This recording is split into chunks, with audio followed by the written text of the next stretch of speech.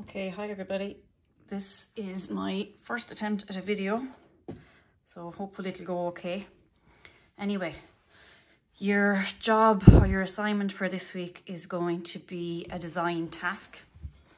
I have uploaded a design brief for you, and it's design a neat and compact artifact for your desk to organise writing and study accessories in a neat and compact way.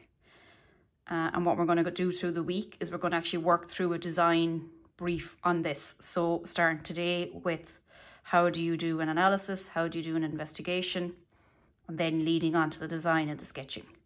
Okay, so if you want to print that, you can, or if you just want to write it out on a piece of paper, that will work as well for you. All right, so to start with, I have to analyse this brief, okay? But before I can analyse anything, I got to figure out, well, what are the important things in the brief? What are the things that have to be in it? What are the things that I have to talk about and think about? So, for example, as I read through it, I'm going to start by highlighting the words that are important. So it says to design, so we know that bit.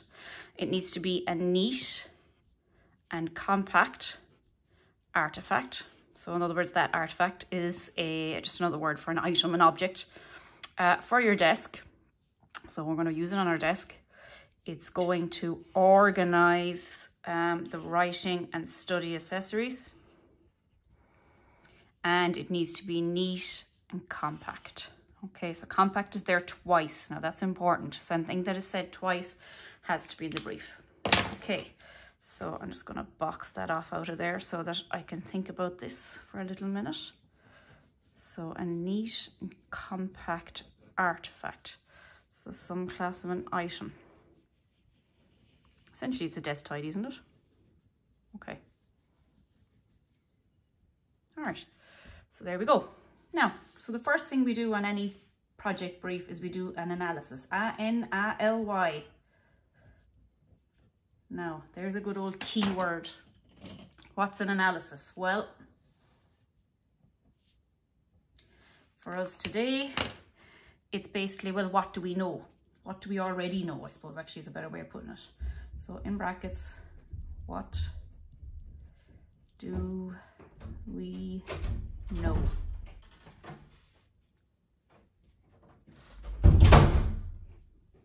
Question mark. Okay. And so far on this, well, you go back through your brief and you kind of make a list of all the things that have to be in the project. In other words, what does this have to do? What do I have to do? What do I have to include in it? So first thing I see there is, and I'll put down a bullet point, it must organise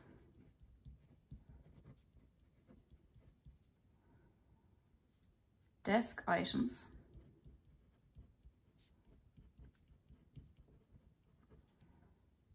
in an orderly way.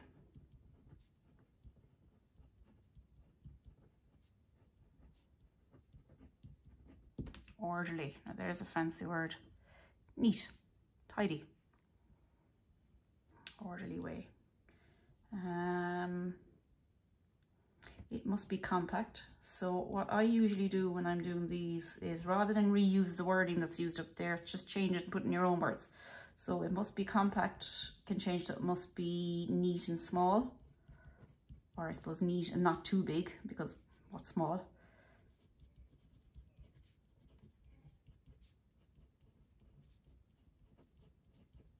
Okay. It must be attractive.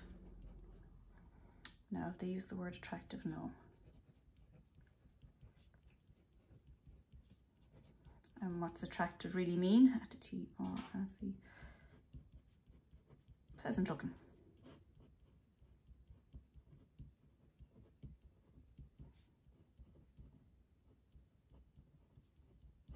So it can't be ugly. We all know what we like. Okay, so it must be attractive. The items should be easily accessed. So I suppose the items should be easy to get at. Let's put it again in our own words.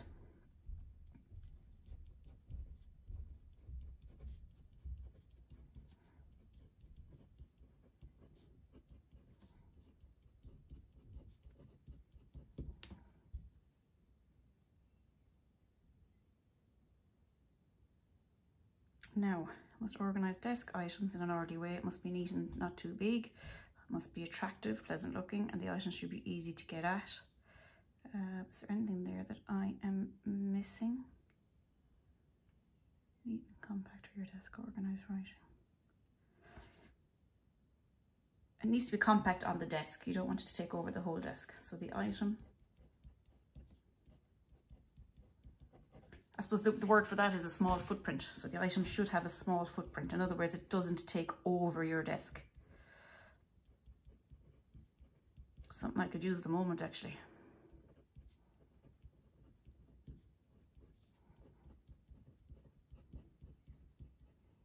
What's a footprint of something? It's basically the part of it that touches the desk, that sits in the desk, can't be too big. All right, and that's essentially what an analysis is. Now, so that, just to go back through it, it was, well, what do we know?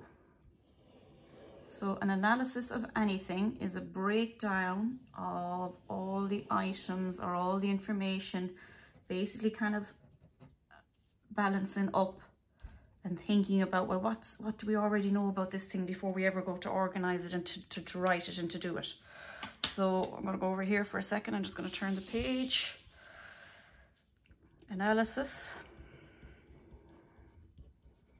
breaks down the brief.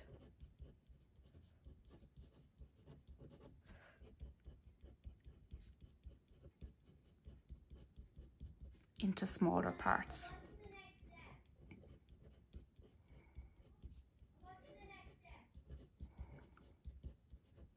Okay, now that's important because, yeah, we're doing a design brief this week, but the things you have to take from this going forward are those two pieces of information. Okay, so it breaks it down into smaller bits. Now, so that's analysis. After analysis, we do an investigation. Now, this is where you come in. Okay, so the first thing on an investigation is, well, what items is this thing going to hold?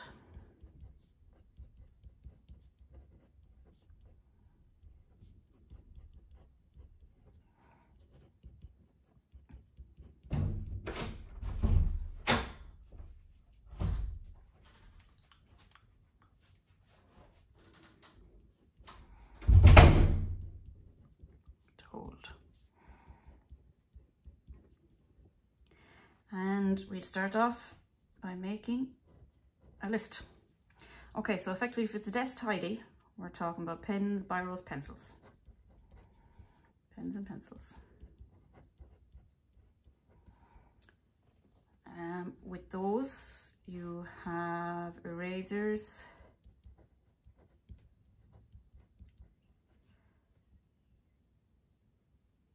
sharpeners, although you call them pencil pointers.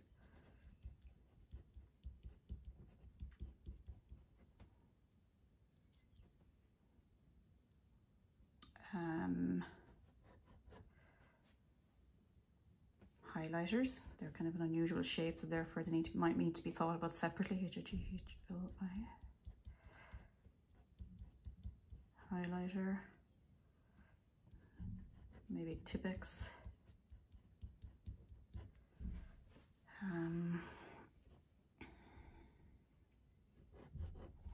Coloring pencils,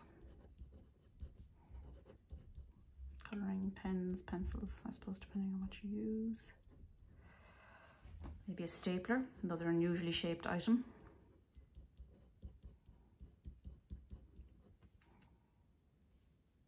Perhaps a memory stick, keep it near to hand.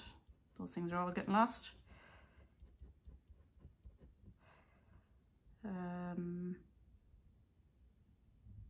The actual staples themselves.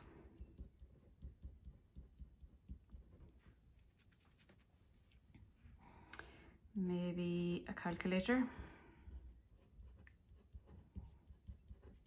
And I'm going to put in ... because this is where you come in. I want you to add at least 2 more. So plus 2 more items to that list. Things that you might hold on a desk tidy, okay?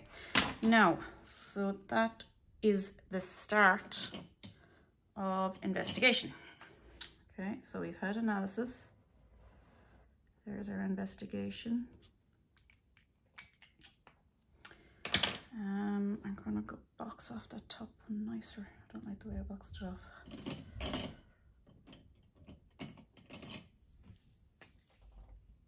So this was analysis in one box.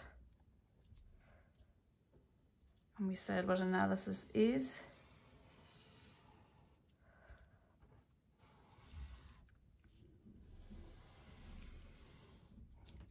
Okay, we're on to investigation. However, because I'm not finished investigation, I'm not going to box it off just yet, because you're going to come up with 2 more items that this thing is going to hold. However, what would you do then at that stage? So if you've decided on the artifacts you're going to hold, the next question you'd have to ask yourself is, what size are these artifacts? So if we were making it for holding a stapler, for example, these items, I'd need to know the size of the stapler in order to figure out, well, how big should each other bit be, etc. So I'm going to put a question mark on that, because that's one of the things we need to figure out. Now, however, this week, because we're not actually making it, we're just designing it, I'm not too worried about size. So I'm just going to highlight that for a second and we'll come back to it another time. But we would need to know that. So first of all, you'd make a list of the artifacts that you were thinking of holding in it. If this was my 3rd year project, I'd go through that list now and I'd tick off the things that are important to me. And then I'd say, right, okay, what size these artifacts or these items going to be? And I'd go and I'd find out. But what we're going to do now, though, and this is where you come in again, so this is your job. At this stage, you'd look online to see existing solutions. So the heading would be existing solutions.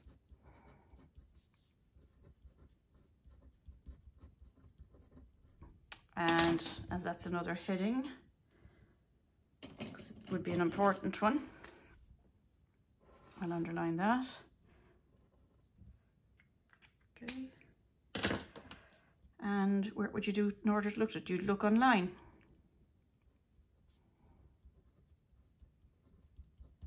Or in magazines.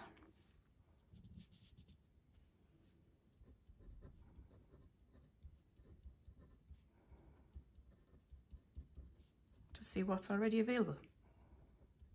In order to get ideas.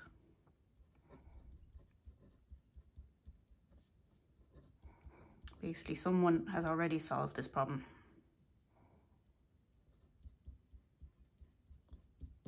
But the question is it the sort of solution that you would like to use, or do you think you can improve on their solution?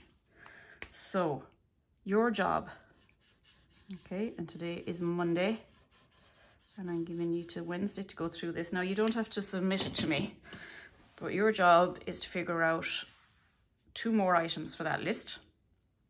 And then your homework then, look online, look for ideas, be ready for ideas, because the next stage when we come back is going to be sketching and coming up with ideas. Now, all of you are going to come up with a different idea, which ultimately you'll submit to me, and I'll put a video together again of everybody's design and design sketches. You did that very well the last time. And when I do that, I'll be looking to see not only good design, but also the quality of the sketching and the quality of the presentation. Same with this sheet. I've tried to make it look pretty as I went and also think about it as I was writing. And I've told you before that when you're sketching and writing and colouring things in and highlighting things, it helps the brain think. So there's a reason I always do these kind of things. It gets you to think. And really, at the end of the day, that's what we all badly need to be able to do. Think, organise our thoughts, get our thoughts down on paper. And when it comes to the stage of you designing your own project, okay, and bear in mind now you'll be on your own in 3rd year designing, coming up with your ideas. I'll have given you the how, but it's still you ultimately that's coming up with the ideas. To help you do that, or I suppose when you're doing that, your brain needs to be ticking over. It's not something that comes straight away. You don't just get an idea and that's it. It's an idea that develops. It develops from what you've seen elsewhere or what you've done elsewhere. Okay.